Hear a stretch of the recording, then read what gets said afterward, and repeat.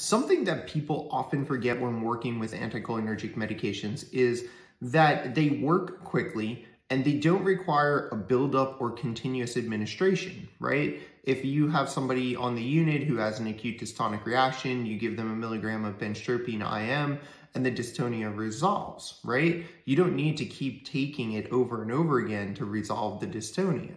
So one option that you could consider if you need to use an anticholinergic medication to treat antipsychotic-induced Parkinsonism is to simply use flexible dosing, right? Maybe give the person an as-needed dose, right? Say, here's 1 milligram of benztropine. Should you have the symptoms, take it. Should you not have the symptoms, try to avoid taking it, right? Giving the patient sort of a PRN or as-needed option instead of taking the medication continuously.